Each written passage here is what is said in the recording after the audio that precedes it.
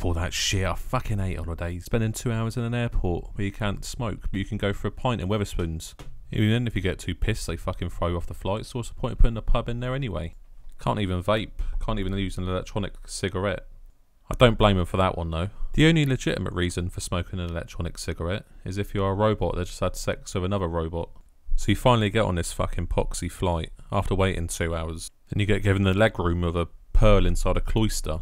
So glad I took 2 weeks unpaid off work for this. And you get in a taxi with one at the other end, who drives about 200 miles per fucking hour down a mountain cliff. And you arrive at your hotel and it looks nothing like the brochure. You think you're going to be looking at your hotel balcony, looking at golden sands and tits, but nah. Instead you're looking at a fucking construction site. Then the hotel's so fucking old they have to send you a wake up letter. Then you got Hector down on the beach here selling sunbeds for €10 for an hour. So here I am sunbathing, and after about 5 minutes I'm bored out my fucking skull. Them lot are all falling asleep and shit. I'm just sat there like a knob, praying for the moment I can get my duty free and fuck off out the shithole. And the food's shit.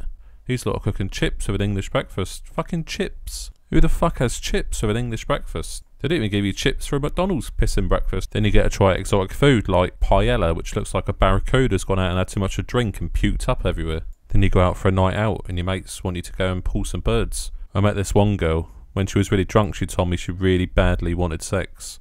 Which was lucky, because that's how I do it anyway. I don't need to go to Spain for a load of northern slags. I'll just go to Blackpool on a Saturday night. At least then I won't have to eat paella. I'll just have maybe some kebab and chips or something. So thank fuck the week's over and you get back on that stupid plane.